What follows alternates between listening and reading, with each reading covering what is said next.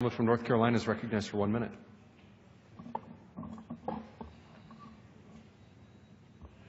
Mr. Speaker, I rise in strong opposition to this sham Republican budget resolution.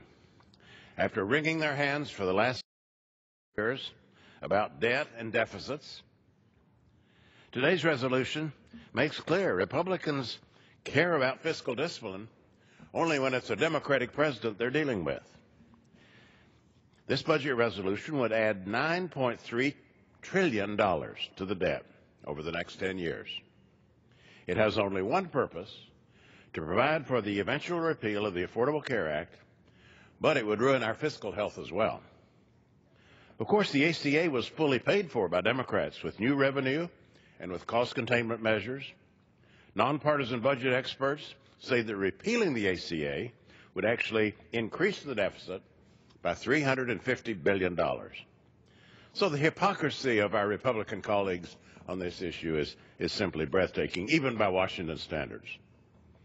After more than 6 years, moreover, we're still waiting for that comprehensive Republican plan to replace the ACA. Newsflash, they don't have one. I yield the gentleman an additional 15 seconds. The gentleman is recognized for an additional 15 seconds. Newsflash, they simply don't have one.